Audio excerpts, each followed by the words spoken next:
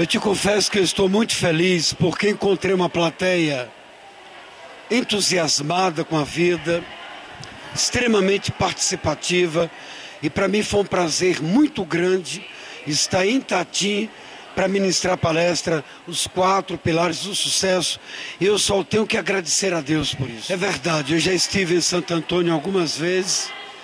Santo Antônio tem um público também muito bom, de modo que para mim é uma bênção poder viajar e levar alegria para as pessoas, porque as pessoas estão vivenciando tempos difíceis, e quando você apresenta uma mensagem que alegra o coração das pessoas, isto faz bem para as pessoas. Graças a Deus, e que Deus abençoe a todos. Amém.